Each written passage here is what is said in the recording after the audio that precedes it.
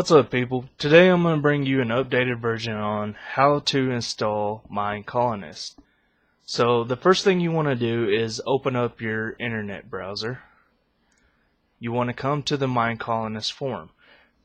When you get here, the first thing you're going to do is create a profile. The reason behind this is to download this mod, you have to have a profile on their forums.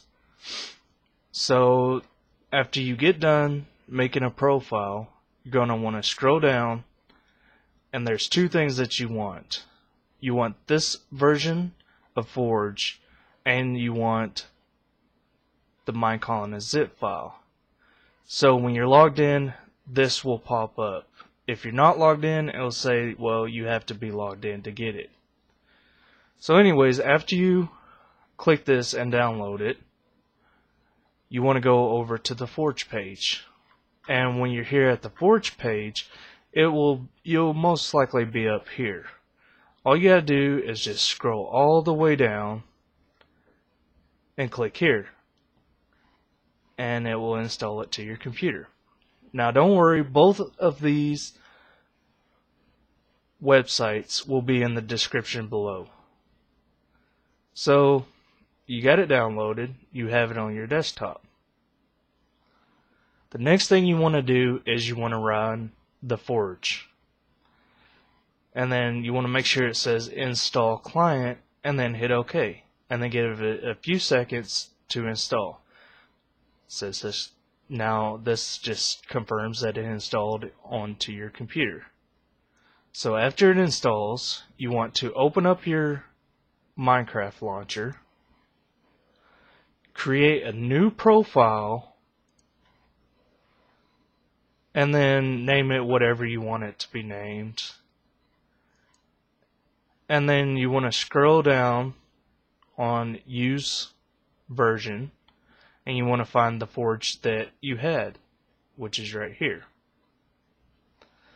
Okay, after you do that, you want to go into your list of different profiles and find the one that you named, which this one is mine.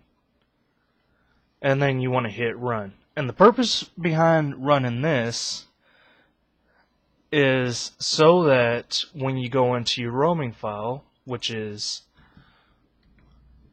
%app data %, you just open up your roaming, open up your .minecraft, and then open up your, well, you might not have this mods folder, but after you run the installer, the mods folder will show up. So then you want to just open it. You want to grab your MineColonist and then just put it in this file.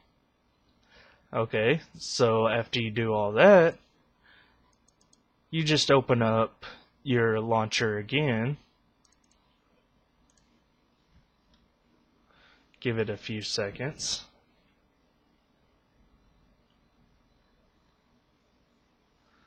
go back into your profile that you just did, and just click play. Give it a few seconds, and right here is just testing to make sure that it all worked correctly.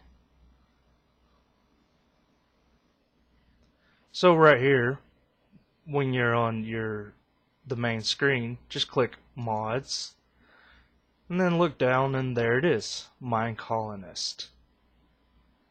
And that's it. That's all you gotta do.